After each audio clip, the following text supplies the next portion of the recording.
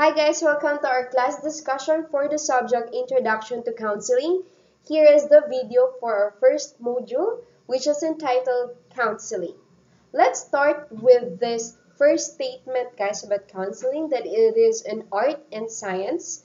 I know that you have something in your mind or in your thoughts if you would really agree or disagree with this statement.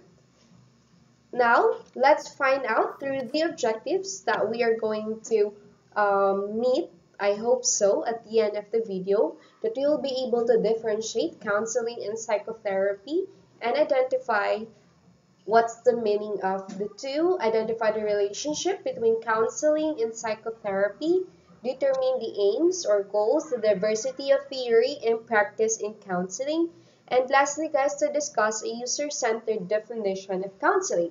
I know that there are lots of definitions that might be given for the term counseling, but let's just focus on a user-centered definition, okay? Now, counseling is an art and science. Why is it an art and science? It is a short-term interpersonal theory-based helping profession. It's really an art by even listening to the term, guys, na helping profession. Kasi once you're really helping someone, it really takes a lot of art. Kasi nga, you are having that art of listening skills, your passion. If you really love what you're doing, imagine that if you're counseling, you are into listening, dramas, problems of other people, diba? Kaya, from that, it really takes patience. Tapos, by loving that profession, it means that you'll become effective somehow. And it's also a type of science kasi naman, it's theory-based. Of course, it's really need lots of research then, guys, before you create or you do something. Kung alam mo naman, kasi minsan, di ba, there are researches that was made that would really be helpful for us na minsan pala yung mga practices na ganito ay hindi talaga nakakatulong or it might just cause something or it might just cause, alam mo yun, mas lalala pa yung sitwasyon ng inyong mga client. And its aim is to resolve developmental and situational difficulties. Let's all remember, guys, that counseling, it's not just for in times of difficulties kung kailan may problema na, but sometimes it could be a way then to do it as a preventive measure. Kasi halimbawa, in terms of educational settings, minsan di ba ayaw nating mapariwara yung mga estudyante. Then providing counseling to students then could be a preventive measure by doing it through in an informative way. And counseling helps to bring change in life, change in thought, change in emotion, and change in behavior. Diba ang bibigat ng mga term na to? When we say counseling, that it really brings change in life. Oh, how would you really change someone's life, diba? It could be someone like inspirational ka or somewhat like ma-impluensya mong tao as a counselor. And that's really make the counseling a form of art, diba? And not just change in life, but even change in thought. Napakahirap i-change ng thought ng isang tao. Kaya it really is a process and it takes time. That's how counseling works. And even change in emotion. Malalaman natin later on, guys, kung ano ba talaga yung mga aims and goals ng counseling. Why is it even defined this way? And lastly, change in behavior.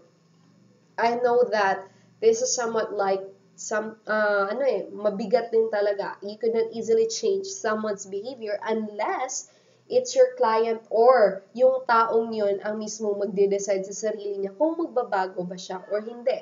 Kasi in the first place, you cannot really change other people. Maybe you can influence or inspire, but in the end, ang makapagbago lang talaga ng isang tao ay ang sarili niya.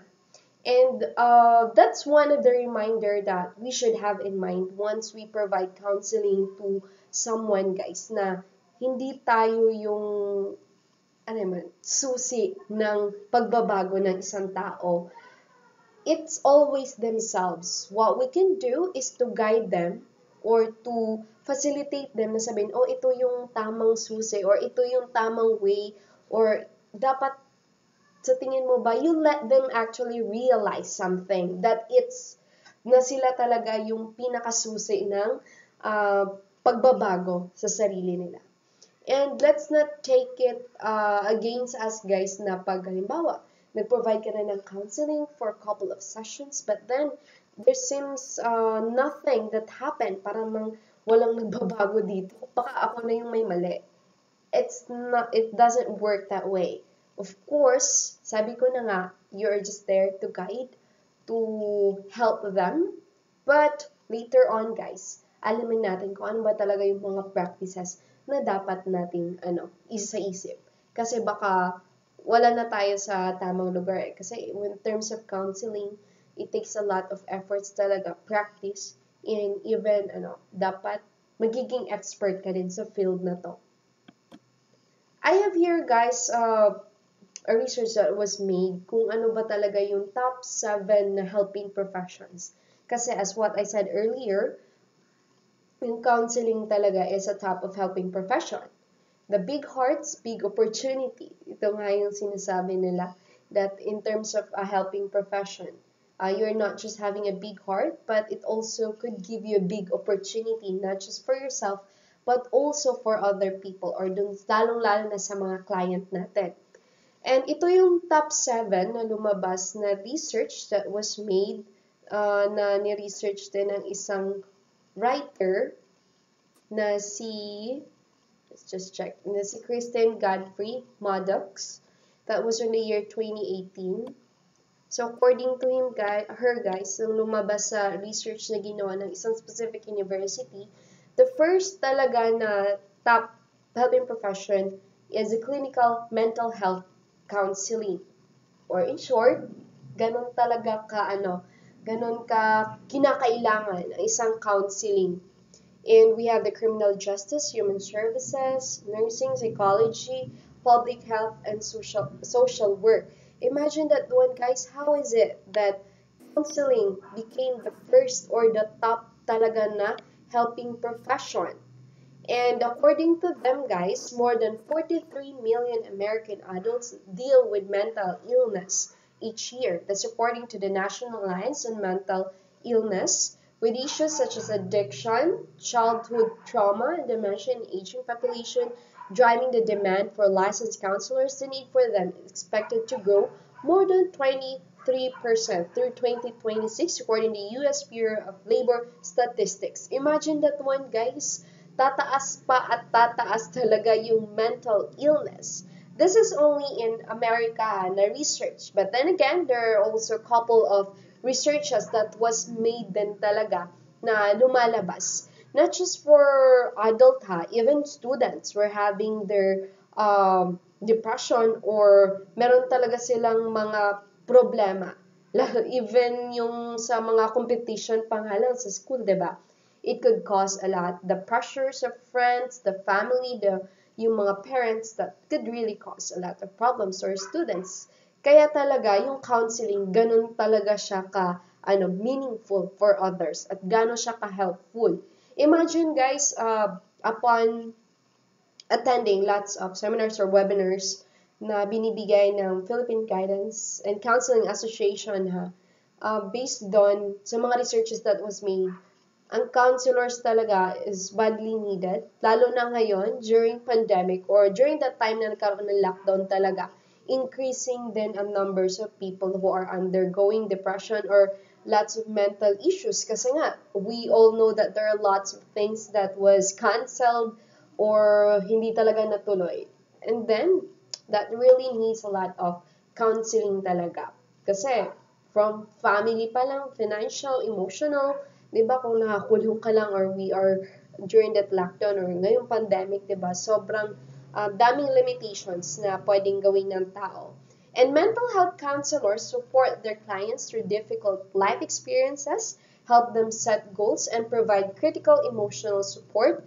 They enjoy a rich, rewarding career where they can make a difference by using their listening, problem solving, and interpersonal skills. Imagine that one, guys. You could, this career of counseling will is such a rewarding career kasi you could really make a difference by just listening, problem solving, and interpersonal skills. And not just that, guys, hindi lang yan siya listening.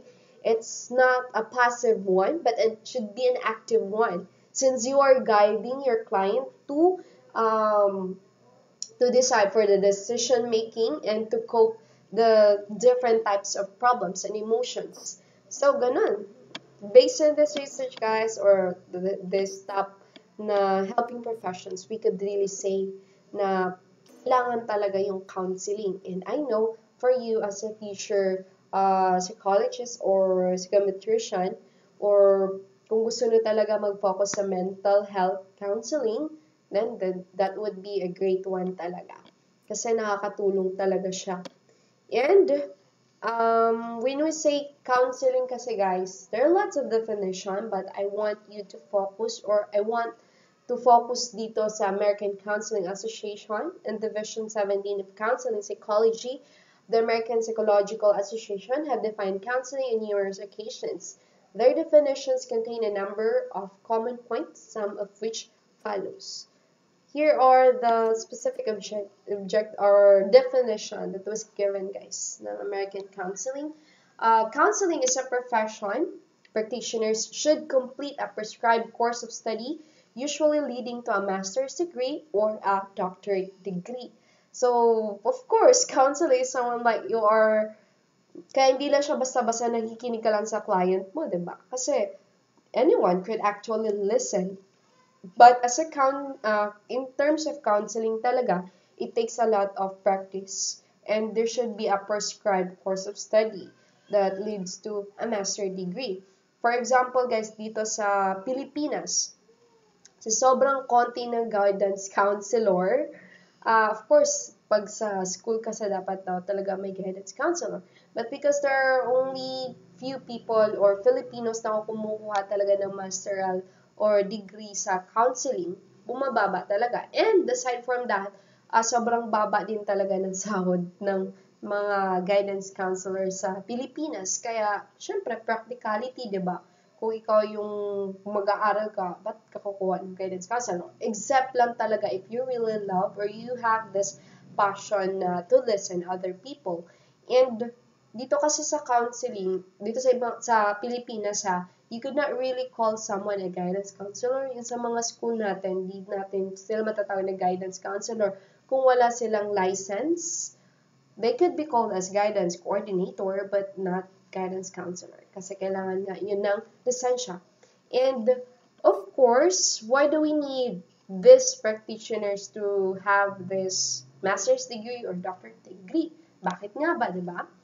Counselors are actually members of organizations that set professional and ethical standards and promote state licensing and certification by national associations. Kaya di ba kaya merong association for guidance counselor sa Pilipinas, yung Philippine Guidance and Counseling Association, kasi nga they have their nagsiset sila ng professional and ethical standards. Kasi pag walang mga standards, how would we say that we are providing a quality counseling nga naman, di ba?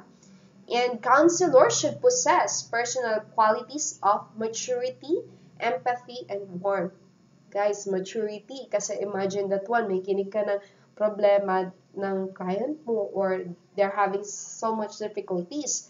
Sabi nga nung professor ko during my graduate study dito sa counseling, guys, na napakahalaga daw talaga ng maturity. Kasi imagine that one, baka pag sobrang nakakaiyak yung kwento ng client mo, mas nauna ka pang umiyak kaysa sa kanya. Siya pa yung mag-guide sa'yo para huwag nang umiyak, diba? So, ayun, it's really take maturity and empathy. You're putting yourself in the shoes of your client. Isa-isip mo na, paano kaya pag dun sa ako yung nasa lugar niya, diba? So, it's not just an easy task talaga na bastang pakikinig lang.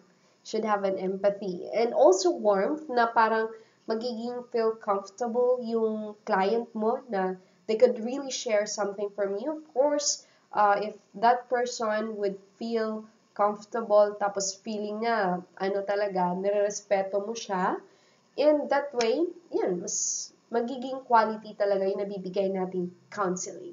Okay? Kaya, counseling is a profession.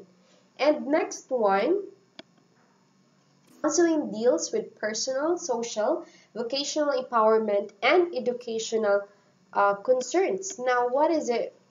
Ba't kailangan mag-deal ng halos lahat? Personal pa, social, even yung educational concerns. Let's all remember that counselors work only in areas, guys, in which they have expertise. These areas may include intra and interpersonal concern related to school or college adjustment, psychological health, aging, marriage, family issues, enjoyment, and rehabilitations. For example, I'll be providing counseling. Of course, dapat magka-counseling din ako to someone that I'm really expert with. I cannot provide counseling to someone who are about marriage life, di ba, or marriage issues. Kasi wala pa naman ako sa stage na gano'n. But once I have that experience already, or alam ko na yung, kasi how will you provide guidance to someone that you don't have an experience with yet, di ba? Paano ako magbibigay ng, dapat ganito sa relasyon or sa mag-asawa, wala pa nga akong asawa, di ba? So, that's how it works. And counseling is conducted, guys, with persons who are considered to function with the normal range. Kaya nasa normal range sila, lines of adjustment, developmental, or situational concern. And their problems require short-term intervention. Pero kung mabibigat na yung mga problema nila, or let's find it out later. Doon na yung papasok yung psychotherapy, guys. And they're not concerns, and they're not considered sick, but stuck. Yun yung main difference ng dalawa din sa counseling and psychotherapy. When we say counseling, people are not sick. They're just stuck. Kasi minsan, di ba, there are times that we don't really have mental problems or disorders, but then we just feel stuck na parang ayaw, tinatamad ka, or you're not really properly guided. You don't really know what to do. Yun yung mga need talaga ng counseling, yung mga nalilito. Yun. And counselors draw from a number of theories and work in a structured environment. Structured environment naman talaga kasi the client should feel secured at tapos at home dapat siya. Dapat clear then between the two, yung counselor at saka yung client niya, kung ano man yung pinaka-objectives nila for that specific session. Kasi baka kwento lang kayo ng kwento, you don't really know kung saan papunta talaga. But it's okay naman talaga. That's why it really takes time. As long as alam nyo kung anong patutunguhan ng pinag-uusapan nyo, there should be an outcome for it. And counseling is a process in which clients learn how to make decisions and formulate new ways of behaving, feeling, and thinking. Ayun, di ba? Ganun pala talaga ang counseling. Your counselors focus on the goals their clients wish to achieve. Kaya di ka naman pwedeng magsabi, kaya ito yung sinasabi na maging client-centered din tayo sa counseling kasi it's all about them. It's not about us counselors eh. Kaya dapat kung ano yung goal na gusto talaga na yung client na i-achieve, then we have to talk to it. Kaya di ba you are there to facilitate, i-guide mo para alam niya. Baka kasi kwento lang kayo ng kwento, tapos in the end, you don't really have a clear objective in mind. And kung saan ba talaga patutunguhan yung pinag-uusapan nyo. Kasi sayang din yung oras, di ba? And clients explore their present levels of functioning and the changes that must be made to achieve yung mga personal objectives nila. Thus, counseling involves both choice and change. Yan, dapat talaga may choice ka and then there should be change.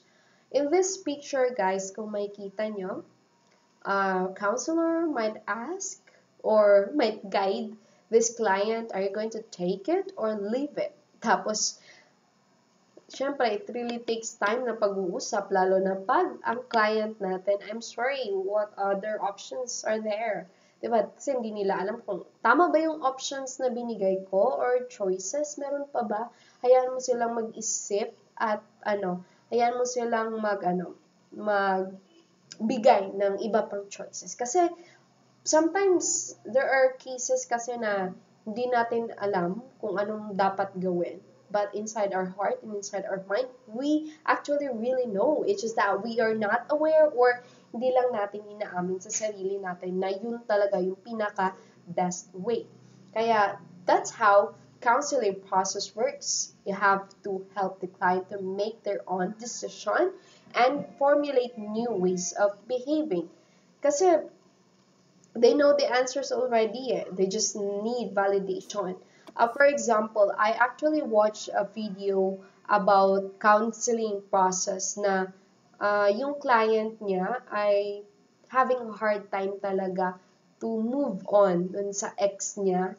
And then, lagi niyang sinusundan or that girl was even, na disappointed siya na why is it that di niya sinunod yung 3-month rule. Bakit 1 month pa lang kami hiwalay? Nagkaroon na siya ng bagong girlfriend. And in that way, masyado siyang nahirapan. And there was a time na after 3 months, binalikan siya ng ex niya. And this client or yung babaeng to, nag-call siya dun sa counselor niya. I don't love the relationship between the two. Kasi nga, andun yung may connection yung client Kasi informing the counselor na ganito yung nangyayari sa kanya. Sabi nga niya, is it okay? Tama ba na na babalikan ko siya? Kahit nagkaroon na siya ng jowa or parang nagkahiwalay na kami. Kasi hindi ako makamove on sa kanya. And then, in that way, nag-ask ng advice, diba, kung babalikan ba or hindi. But what the counselor did, which is tama talaga, you are not the one to provide advice or provide the decision for your client. Let them think at tapos let them formulate kung ano ba talaga yung pinaka-decision nila. Ang sinabi lang ng counselor sa kanya is, depends upon your decision. Kung okay lang sa'yo na maging ganun siya ulit sa'yo, na hindi niya kinakonsider yung feelings mo, or I think alam mo yun, kasi nagtanong pala yung client, yung counselor pala, bakit ba in the first place nagkahiwalay kayo? Ano ba yung mga reasons mo? Kasi ganito, hindi siya naging feelings ko, ganito, ganyan. Is it okay for you na magbalikan kayo? Ganun ulit siya. Hindi niya kinakonsider yung feelings mo, or hindi siya ganun ka-appreciative. That client actually nag-isip siya, pag ganun lang din mangyayari, babalikan ko pa kaya yung taong yun. Baka ganun lang, cycle na lang ulit na mag-aaway, parang somewhat like that. In the end, what the counselor did, just listened and guided the client to think what's right and to decide ng sarili niya. Hindi dapat yung counselor decide. Let our clients decide what they really wanted. Ang sa atin lang ay make them enlightened kung ano man yung mga nangyayari sa kanila. Kasi minsan, nakikinig sa mga client kasi they're focusing more on their emotions, and we know that emotions is not actually take diba, hindi naman talaga yung tatagal. Sometimes gugustuhin lang natin, but in the long term talaga it's really bad for us or hindi naman nakakatulong. Why are we going to continue it, diba? So that's what counseling is all about. One definition. And another thing, guys, counseling encompasses various subspecialties, each has specific educational and experimental requirements for the practitioners. Thus, counseling can be more precisely defined as relatively short-term, interpersonal, theory-based processes of helping persons who are basically psychologically healthy resolve developmental and situational problems. Kung kaya naman isolve ng ating client, kaya yun, binibigay talaga yung counseling. And counseling activities are guided by ethical and legal standards and go through distinct stages from initiation to termination. Kaya sa counseling talaga, kailangan ng mga special, kung saan ka magaling, dun ka dapat mag-focus sa field na yon. And kasi merong mga ethical and legal standards na dapat nating sinusunod in terms, lalo na yung number one na yung confidentiality talaga, na hindi tayo basta-basta share about what's going on with our client. You have to keep it, and then go through distinct stages from initiation to termination. But guys, isa din sa natutunan ko during my isa sa professor ko about sa counseling talaga is let's not stop dun sa termination na term.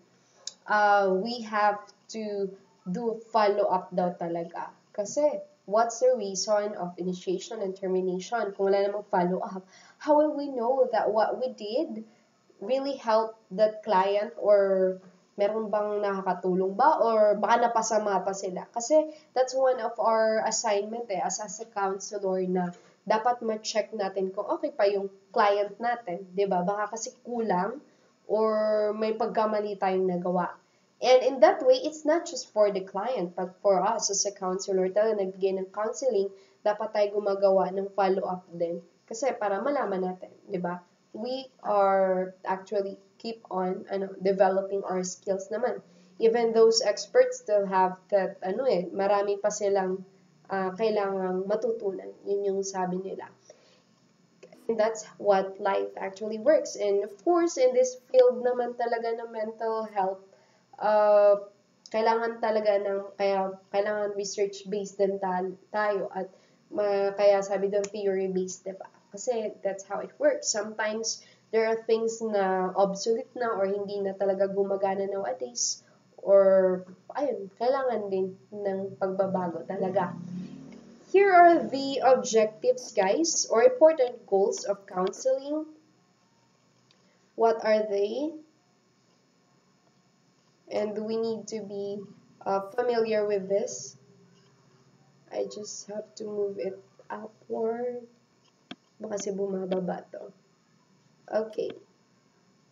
So here are the important goals of counseling. May 4, guys. Tandaan natin lagi to. The first one, to facilitating behavioral change. Guys, facilitating ha, hindi tayo nag-change, nagpa-facilitate lang. Enhancing one's coping skill, promoting decision-making, improving relationships, and lastly, there are 5 goals para improving relationships, and lastly, facilitating one's potential. Now, let's take a look at it one by one. Kasi dito, di ba, our clients could be like this, guys, nasa picture, this person, who are actually blinded by the fact or from the truth. Minsan, baka hula-hula na lang kung ano ba talaga perfect na choice for me. Is it a yes or no? Maybe leave it to the lawyer. O, diba? Kasi sometimes we actually know the answer. Ito yung sinasabi ko. It's just that we just need someone to listen to us and feel validated kung ano man talaga yung desisyon na gusto nating mangyari. And let's start with the first goal, facilitating behavior change daw. In this picture, makikita natin na, yan, I just move it upward. When we say facilitating behavior, guys, it's behavior change. According to Rogers, 1961, he stated that behavior changes as a necessary result of counseling process, although specific behaviors receive little emphasis during the counseling experience. Totoo yan. Kasi hindi naman talaga more on counseling. Kung client-centered ka talaga, nakikinig ka lang sa kanya. Kung ano man yung sinasabi niya or kung ano man yung pinagdadaanan niya, diba? And however, behavior change pa rin ay necessary as a result ng counseling process. So, it could be through asking questions or by repeating kung ano man yung sinasabi ng client mo, mag-agree ka ba, or hayaan mo lang siya maging enlightened kung ano man yung sinasabi niya or pinapaniwalaan niya. According to Dustin and George in 1971, on the other hand, suggests that the counselor must establish specific counseling goals. It's not just actually the counselor dapat nag-uusap yung client tsaka yung counselor for the goal na gusto nila. Almost all theories agree to bring about a change in behavior, enabling the client to live a more productive and satisfying life. Of course, kasi pag mag-stuck lang sila dun sa paano mo yung thinking nila without even having the change in behavior, diba? What's something more? Kaya nga diba sa education, there's no such thing as learning without a change in behavior. Kung wala namang pagbabago, it means hindi natuto yung isang tao, diba? I have here a clip art guys, or yung dito sa picture na to. Pinapakita actually dito kung paano yung process ng behavior change. Kaya hindi talaga siya basta-basta mangyayari lang sa isang session or sa isang setting. Kaya wag natin masyado i-pressure yung sarili natin na pag provide ng counseling, nagbabago agad yung isang tao. Of course, all we have to do is provide awareness. But, dapat magkakaroon ng awareness ng ating client kung ano yung pinanggagawa nila, kung tama ba or mali. They should have the knowledge on what really have to do, kung ano yung epekto ng mga desisyon nila sa buhay. Contemplation, dapat nag-iisip sila to be enlightened. Kaya may mga counselor talaga na ganun eh. They are really trained enough, tapos alam nila yung feeling ng isang tao na alam mo na yung sagot eh. What they did is providing interventions para mapaisip sila or mag-contemplate. It could be some therapy or may mga activities na pwedeng ibigay talaga yung isang counselor in terms of behavior change talaga. And lalo na dito, pag sa stage na ng contemplation. Kaya hindi siya basta-basta. It's a process talaga, long process before ka mag-change ng behavior. And next would be the intention. Magsiset siya ng intention. Ano ba yung dapat na next na gagawin mo para maiwasan to or para mangyari yung mga gusto natin. And next is the action. What you have to do and when are you going to start it. Diba? And then lastly, maintenance. Dapat you have to maintain, you have to be really disciplined enough to keep what you are planning to do or i-keep mo yung mga ginagawa mong changes. So that's what behavior change is. Kaya tandaan natin, counselors are not the center of it or hindi tayo yung We are just there to facilitate them, to help them, or to guide them para mangyari yung change na yon. And of course, another goal din ng ating counseling is enhancing the coping skills. Of course, other people are really into counseling. Pupunta talaga sa counselor if they have problems. Now, they're asking for coping skills. Few people completely achieve developmental tasks. Inconsistency of significant others can result in effective learning in children. New interpersonal or occupational role demands may create an overload and excessive anxiety, and counselor helps individual to cope effectively. Ito talaga yung mga example, guys, na pwede nating ibigay intervention sa ating mga clients for them to have a healthy coping skills. And of course, hindi ikaw mismo ang magsasabi, gawin mo to, ganto, ganyan. Of course, you let your client, or by asking questions, what do you think ano yung mga bagay na ginagawa mo that would really make you feel relaxed or sa tingin mo magiging masaya ka? And they could give the answer. And in that way, all you have to do is validate them. Oh yes, that's really a good practice. You can actually do it kung feeling mo malungkot ka or ganto ganyan ka. So ito yung mga sample ng coping skills, guys. Depende ito sa client mo kung ano talagang gusto niya. Hindi yung gusto natin. We have relaxation techniques. Ito naman, this is a basic one, lalo na pag pupunta yung client natin na hindi sila sa relax mode. Kasi first of all, diba, you should make your client feel comfortable. So relaxation technique, deep breathing, meditation, progressive muscle technique. So pwede natin yung gawin during counseling. Lalo na pag time na mag-open up sila ng napaka-big deal talaga sa kanila na problema. Then you could, okay, you have to take a deep breath, na breathing talaga. Exhale, inhale, exhale, gano'n. Pwede yun. And exercise, you could actually give this to them kung minsan feeling nila ay hindi sila masaya, malungkutin sila, may depression sila. You could actually advise this or pwede natin silang pagawa itong mga coping skills sa kanila. Basta gusto nila yung mga skills or coping skills na to. We have gardening, engaging in outdoor activities. Kaya nga, diba, yung gardening talaga, yung nagiging karoon ng plantita, plantito, That's one of the great coping skills na meron tayong mga Filipino during this pandemic or during the lockdown, di ba?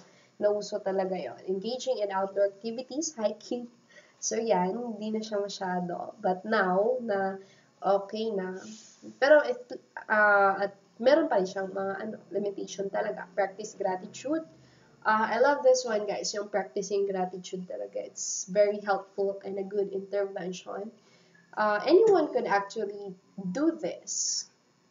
Kahit sinong client man natin. Kasi once we actually feel somewhat, parang you have this practicing gratitude, magpapasalamat kung anong meron ka, you're actually focusing on positive things. Even yung mga negative things, sometimes if your heart is full of gratitude, na, uy, buti na lang pala nangyari itong magandang bagay kasi there are reasons. So, that's a good one. Playing sports, reading, journaling. Kaya, ayan, pwede nating pagawa yan sa kanya. Ito yung sasabi ko na huwag nating ipilit yung mga coping skills na hindi naman gusto. Baka kasi, pilit na, magbasa ka, magsulat ka. Tapos yung client naman natin, they are not into reading or writing at all. So, let's be careful of it. So, all we have to do is to know more about our client, kung ano man talaga yung pinakagusto nila, and we could advise or facilitate or let them think and let them decide kung ano man intervention na gusto nila based on this example or examples that are given. And promoting decision making, counselor just promotes, not makes decisions, guys. Okay? Nagpo-promote ka lang. Ito yung sinasabi ko, you can promote the specific examples ng coping skills, but you're not there to make decisions. You can give advice or advise them to kung ano man yung way na pwede nilang gawin, but you are not there to decide. Counselors provide information, guys, clarifies and sorts out personal characteristics and emotions, and even attitudes affecting decision making. The client learns to estimate the probable consequences in personal sacrifice, time, energy, money, risk, and the like. Kasi minsan baka yung decision nila talaga mali-mali. Pero minsan, kahit alam mong mali na yung decision na gusto ng client, but if that's what really, that they really wanted, hayaan mo silang bumalik sa'yo. Kamusta yung decision mo? Okay ba? Or nakatulong ba talaga sa'yo? Then do the second choice, diba? So, let them decide. Kasi, paano sila matututo, diba? Kung tayo lang mismo yung magde-decide para sa kanila. Paano pala pag mali yung decision mo, diba? As a counselor, what would happen? Ikaw yung sisisihin, diba? Di tayo dapat aabot sa gano'n.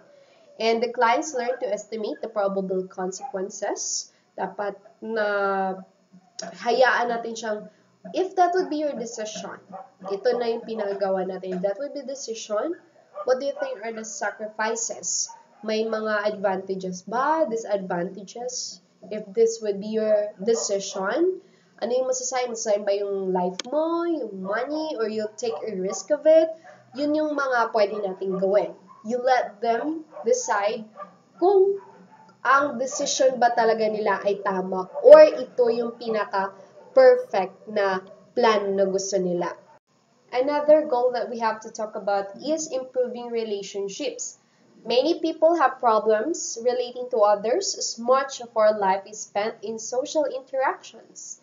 That's true, guys, kasi the more that we interact with other people, there are actually different types of people. Merong mabait, merong, alam mo yun, there are different attitudes or iba-iba sila ng values or even beliefs, diba? Kaya, minsan, the more ka nakipag-usap or the more kapag mingle ng other people, that would really cause problems also. Kaya minsan yung iba, diba, they prefer to just to be anong tawag nito, mag-isa na lang or to become an introvert person kasi wala sila ibang iniisip.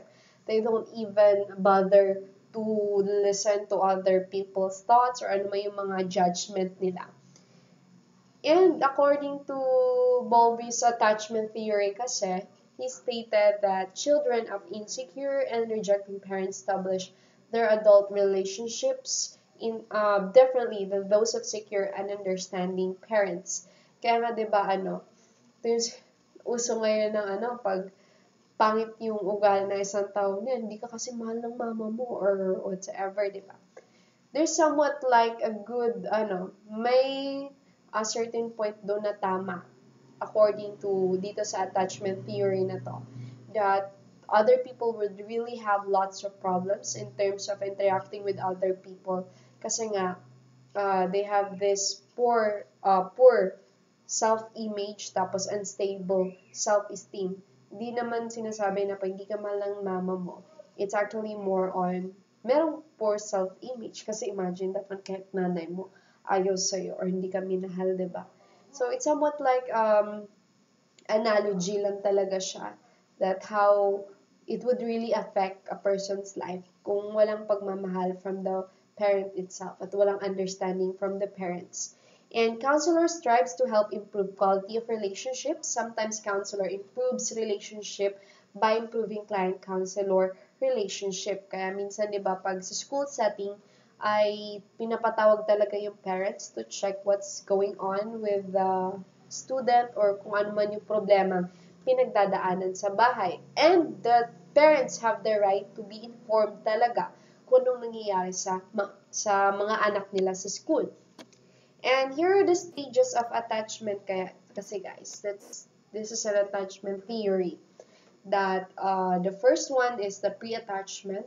It's from birth to 6 weeks. Baby shows no particular attachment to specific caregiver.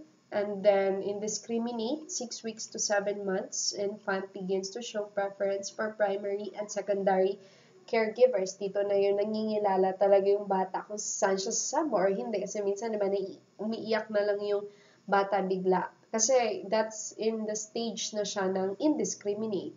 They have to check talaga kung tapos more on babae ba, pag lalaki. Kasi minsan, di ba, may mga batang ayaw nila na, may mga specific na, ano na sila quality na ayaw. Kung babae, lalaki, or mahaba yung buhok, or somewhat like that. And next, the third stage naman, discriminate, that's 7+ months. Infant shows strong attachment to one specific caregiver.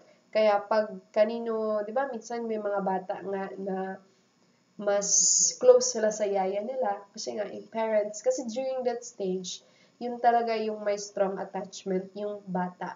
So, kaya mostly ginagawa talaga ng mga parents, like mothers, minsan hindi sila nagtatrabaho talaga, nasa bahay lang talaga sila para ma-develop yung stages of attachment na to sa kanilang mga anak.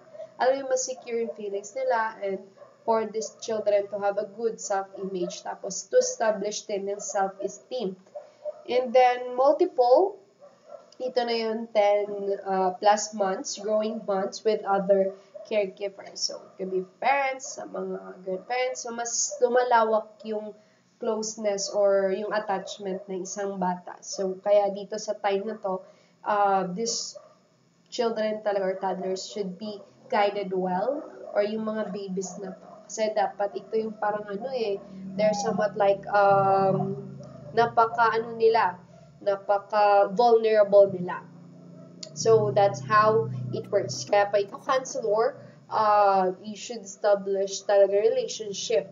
Kasi minsan may mga bata na sobrang tigas ng ulo kasi pala may problema sa bahay or, alam mo yun, there are really lots of things that might happen.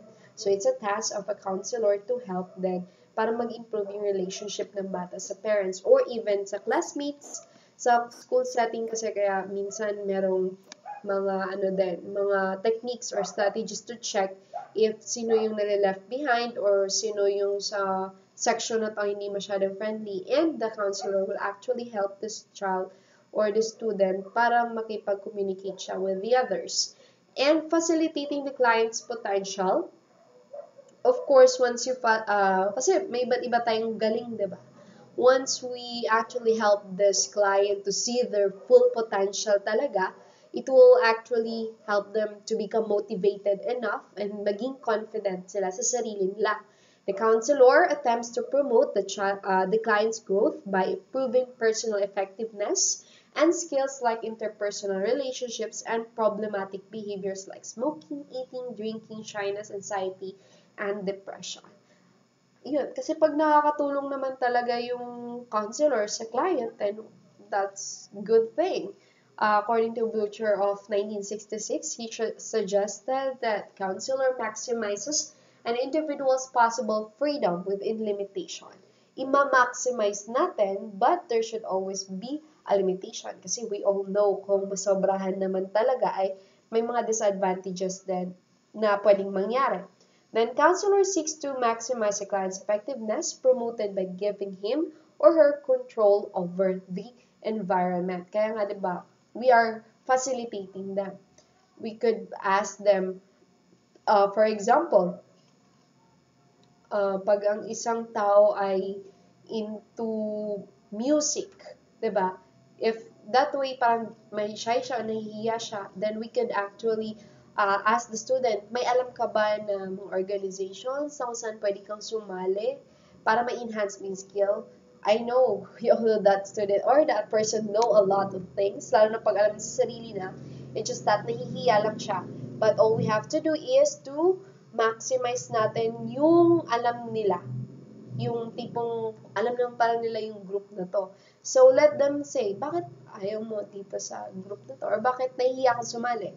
Let them be enlightened. What do you think are the disadvantages pag hindi ka sasali? Or ano kaya yung pwedeng ma-miss mo na mga bagay pag di ka sasali? Or are you sure na hindi ka magsisisi na hindi ka makakasali? Let that person feel confident sa mga gusto niyang plano.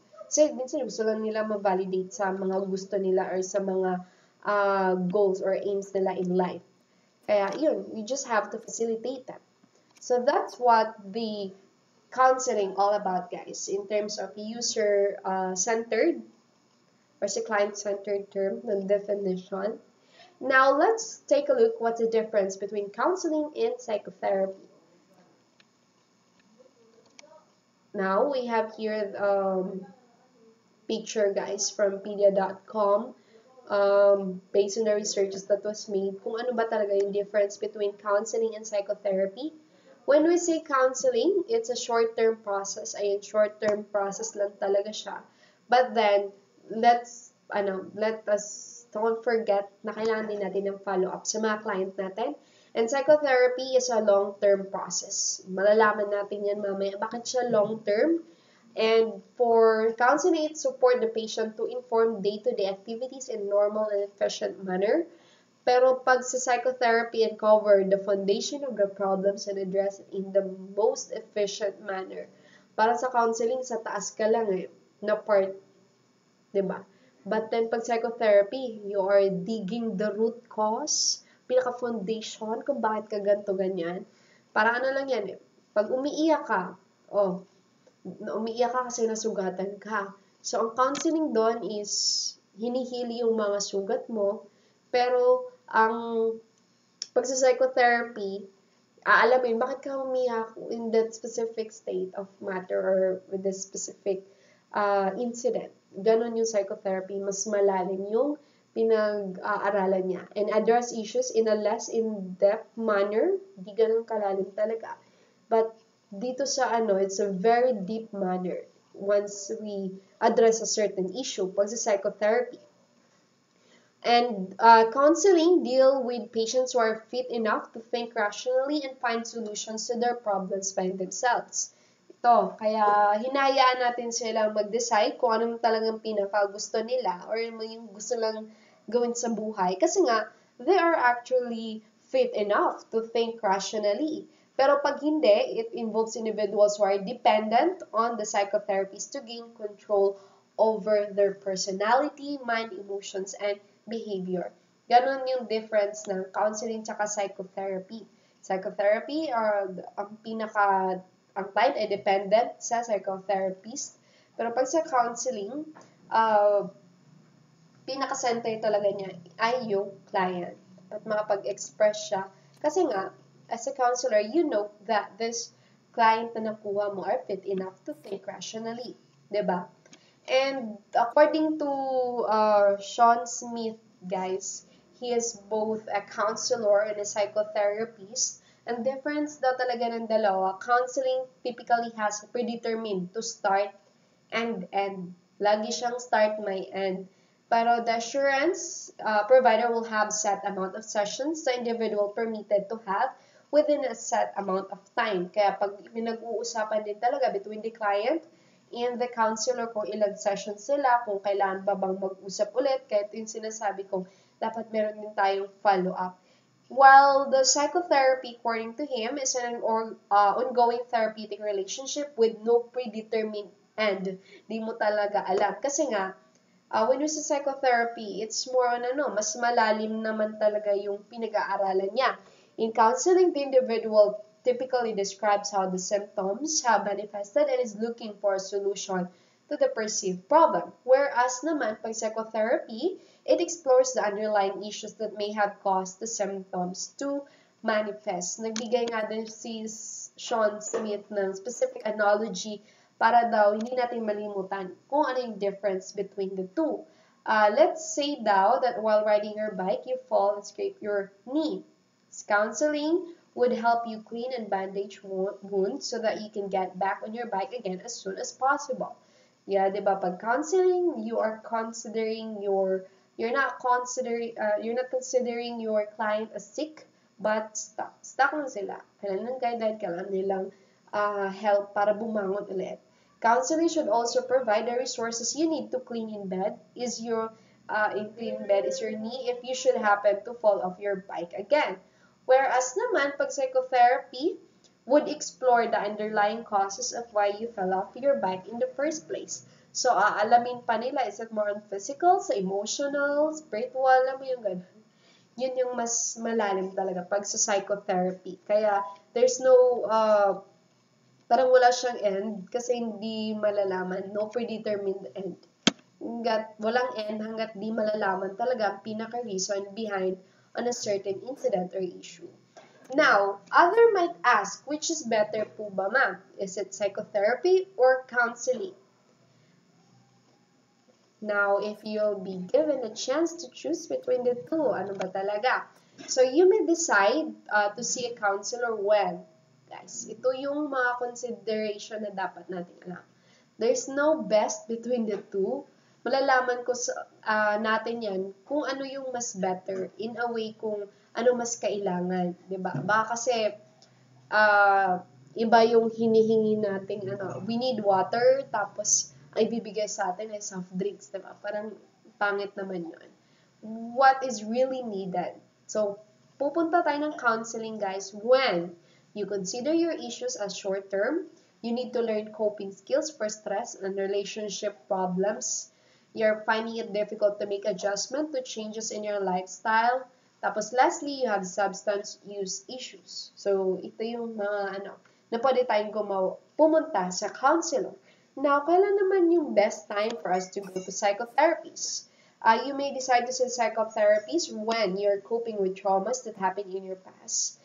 Kung trauma naman talaga, guys, that's really, kung mas malalim talaga yung reason behind at mas matindi, then you go to a psychotherapist. You have a chronic medical problem that is causing emotional stress.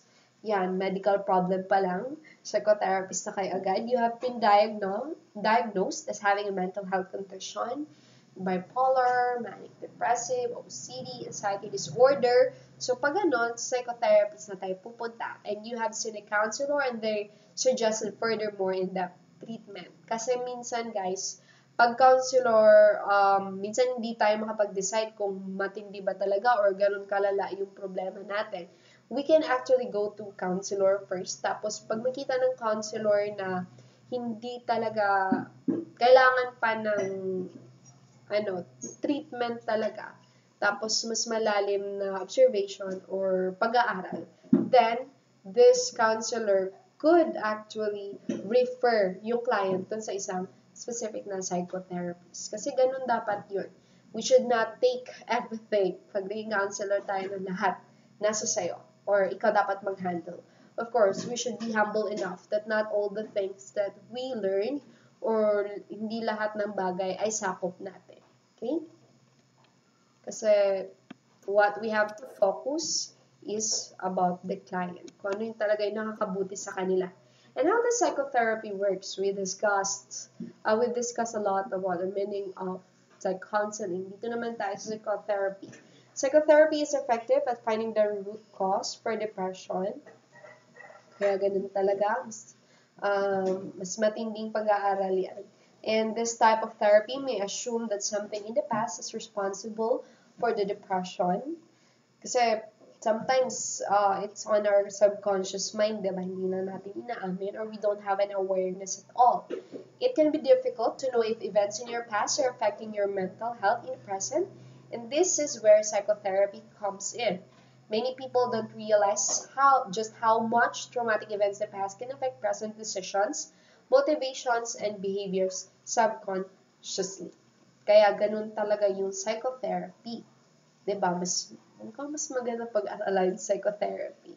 But then again, guys, ito yung relationship between the two eh. You would not really find out the root cause of it if you don't have a good relationship with your client. Kung hindi ka ganun kagaling mag-counsel or magbigay or alamin kung ano ba talaga yung pinaka-problema ng client mo, diba? Kasi how will you provide a treatment as a psychotherapist kung hindi mo naman nakukuha yung loob ng client mo? Kasi minsan, dito lang nagkakaproblema talaga. Pag sa psychotherapy, you might be focusing more on sa solution to check what's really the reason behind without even knowing na by listening. Kasi minsan sa counseling kasi, more on listening eh. More on caring, listening with care sa client. Pag psychotherapy, you're actually listening to check what's the reason behind kung anong perfect treatment. But then, siguro yung iba, like yung si Smith kanina, which is both counselor and psychotherapist, maganda yon na pwede niyang pagsabayan. Ito yung sinasabi ko na kaya profession siya kasi you should have an expertise or dapat you are trained to do such a thing. And the aims of counseling, guys, let's start with insight. Ito yung aims of counseling, acquisition of understanding of the origins and development of emotional difficulties, leading to an increased capacity to take rational control over feelings and actions, as what Freud said, where it was, shall ego be. So, dapat alamin natin. And we should have that specific, we should have rational control over feelings and our emotions and actions. Baka kasi, mas nakokontrol tayo ng feelings at emotion natin kaysa tayo dapat ang mag-control, di ba? And relating with others, becoming better able to form and maintain meaningful and satisfying relationships with other people, for example, within the family or workplace. Kaya kasama siya sa goal talaga that we have to relate with others. That's the goal of counseling then. And self-awareness, becoming more aware of thoughts and feelings that have been blocked off or denied, or developing a more accurate sense of how self is perceived by others. Kaya di ba pag counselor ka, the power of listening mo, and then you're asking questioning skills, the art of questioning, kung kaya mo yun, wherein mapapaisip na lang bigla yung client mo, yung in that way, you could actually provide self-awareness. And then, na-open nila yung mga bagay na binablock nila or they are denying about. Self-acceptance, the development of a positive attitude towards self, marked by an ability to acknowledge areas of experience that had been the subject of self-criticism and rejection. Kasi, uso kasi ngayon yung self-rejection talaga eh. Minsan, other people are not actually rejecting us. Minsan, tayo lang sa sarili natin nag-self-reject eh, di ba? Ay, hindi ko kaya yan kasi ganito, ganyan. We actually start with a negative thought na kaya naman talaga natin eh. But, since we have lacked this positive attitude, tapos wala tayong self-acceptance, we're having that hard time. Kaya pag counseling talaga, we should also give this type of na magkaroon ng self-acceptance yung client natin. Let's validate what they feel, validate kung ano man yung mga potentials nila. Kaya nga, di ba, kailangan to i-facilitate yung mga potentials nila in order for us to help them na magkaroon sila ng self-confidence or self-acceptance. And self-actualization or individualization, moving in the direction of fulfilling potential or achieving an integration of previously conflicting parts of self. Diba? Pag kay Abraham Maslow nga, diba, yung pinakamataas daw is self-actualization, wherein you are developing your full potential to achieve that yung pinaka-perfect part of yourself. You really reach what you wanted. Yun yung counseling. You are actually properly guided on where you are going. Kaya dapat meron tayong lagang goal na siniset between the counselor and also the client. And of course, enlightenment, assisting the client to arrive at a higher state of spiritual awakening. It can be practice or activities na pwede nating advise or i-promote sa kanila para mas ma-enlighten sila. And problem solving, finding a solution to a specific problem that the client had not been able to resolve alone, acquiring general competence in problem solving. So, ito nga sasabi namin na hindi ka dapat magde-decide on what should be the answer or the solution. You have to guide or facilitate nyo lang yung client kung ano talaga yung pinaka-perfect na choice para sa kanila. Basta just ask and listen kung bakit yun yung gusto nila. Hayaan mo silang sumagot at hayaan mo siya magkwento bakit yun yung gusto niya. And then later on, the client will actually think, ay, oo nga, bakit ba yun yung decision ko if that were actually what happened? Diba? And then psychological education, enabling the client to acquire ideas and techniques with which to understand and control behavior. Ayan. Minsan di kasi natin nakokontrol yung mga bagay-bagay, lalo may emotion natin. But through psychological education na pwede ibigay ng counseling, we could really help the client talaga. Acquisition of social skills, learning and mastering social and interpersonal skills such as maintenance of eye contact, turn-taking and conversation, assertiveness, or anger control. So during counseling talaga, there are times na magagalit talaga yung client mo bigla or biglang magwawala. Then you should provide an intervention for it para matapos nyo yung counseling session nyo. So, yun yung mga binigay ko kanina, yung coping skills, yung mga techniques, tsaka strategies. Anyway, pag-aaralan din naman natin yan on the next parts of our discussion. And cognitive change, the modification or replacement of irrational beliefs or maladaptive thought patterns associated with self-destructive behavior. Kasi minsan tayong may mali yung client talaga alam niya yung mali niya. So, what we have to do is dapat matutulungan natin siya ma-replace yung mga irrational beliefs niya or magkakaroon talaga ng cognitive change. Kaya di ba sabi ko na example kanina, with the client na nag-a-ask ng advice kung may pagbalikan ba siya sa ex niya or dun sa, BF niya dati, di ba? Ang ginawa lang ng counselor is to ask the client kung okay lang ba sa kanya na maging ganun ulit yung situation nila and what happened before before nagkahiwalay sila. Binigay niya yung mga reasons na binigay din ng client mismo about dun sa kung ano yung pinaka-reason talaga ba't sila naghiwalay. In that way, you're letting that client to think or para ma-enlighten kung ano ba talaga yung totoong nangyari. Baka kasi nag-focus siya sa emotions na feeling niya, nagpapadala lang. Tapos, but incognitive pala sa thoughts niya, ayaw naman talaga niya, diba? So, that's what cognitive change na pwedeng mangyari during counseling. Behavior change, modification or replacement of maladaptive or self-destructive patterns of behavior. Yon, systemic change, introducing change into the way that social system operate. And another thing, by the way guys, please do remember this type of yung mga terms that was used for the for counseling because we might be using it for the next chapters for discussion about counseling. Okay? Kasi paulit-ulit lang din naman yung mga term na to. This is a generic term that was used about counseling. And empowerment, working on skills, awareness, and knowledge that will enable the client to take control of his or her own life. Yun. Kaya, magpupunta din minsan sa counseling kasi they don't really trust themselves so less than tiwala kung ano yung decision nila. And then, sometimes they don't feel validated at all. But, after counseling talaga, isa sa aim is to make that client to feel empowered na, kaya ko pala, ganun lang pala yung kadali. Bakit ba ako nagkaroon ng mga hesitations before, like that.